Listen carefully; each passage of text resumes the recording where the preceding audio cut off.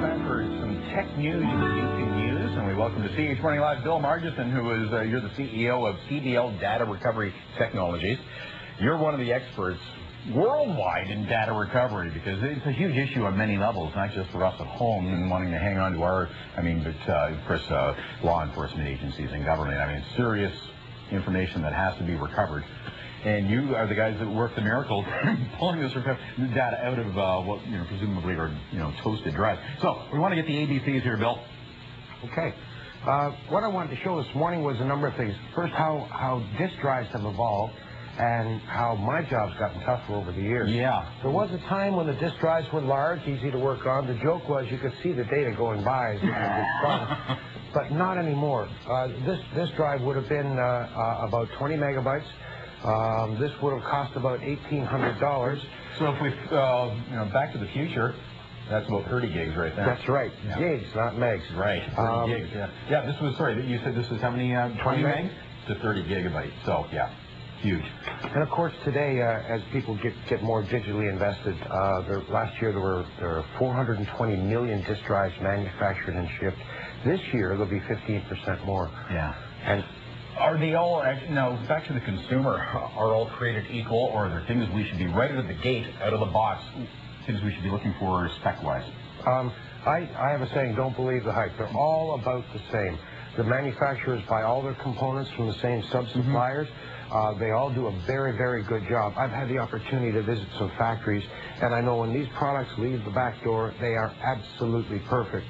However, by the time it comes from Malaysia or China, gets all the way to here and in your computer, it may be a problem. Okay, so and there's two specific types of problems. There's the physical damage, and then there's what's called the logical damage, more common and better news. Yes. Physical's a big problem. Drives fail for a number of reasons. That's where we come into play. We have a laboratory-based service, clean rooms. We open the drives up, move platters around, do whatever it takes. Logical problems you can do yourself. There should be some maintenance done on your PC at all times. You have to defrag on a regular basis, especially new OSs today, and do all the regular stuff: malware, antivirus, and a firewall.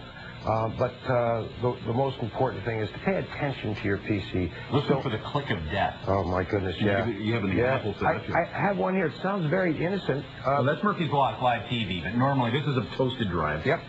This was actually a business. Their entire... Well, I'm hearing it's quiet. Now, let's see my mic picks it up. There's a clicking there. Very subtle, very small, and that's actually fatal for that drive. So if your drive makes any new noises whatsoever, power down. Nothing you can do to fix it. Nothing at all. Yeah. You need to send it to a lab like ours. Wow. And, it's a big issue these days, too, identity theft, right at the top of the list. You were mentioning you were in Singapore at a conference, and actually you did a test. Tell us a story about this drive that you guys got into. Well, they approached us with 3 different drives, and they said pick one, and we did at random. Yeah. And then we went to do what we do best. We work at not the operating system level, but a lower level, a hex level. And we found 3 distinct personalities on the drive. The drive had been used by 3 people prior. We found one guy's email, another fellow's banking records. 3 separate identities on one drive. Presumably, one was erased, but no, the stuff is still there. You actually liken it to a book.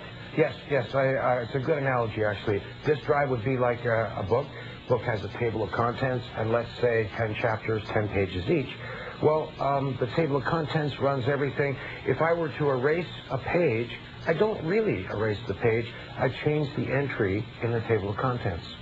It's not until I overwrite that page with new data or zeros that I obliterate. So that's another piece of advice, too. If the drive is toast, don't just throw it in the garbage. That's right.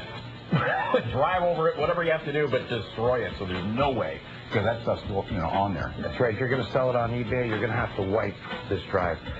We have for free on our website, by the way, some software that'll wipe it for you to government standards, Department of Defense. Well, and on that note, CBLtech.com is the website. Wish we had more time. We'll have to have you back. Thanks, Bill. We're going to be back in 2 minutes with the news at 8:30 and more CH Morning Live on the way.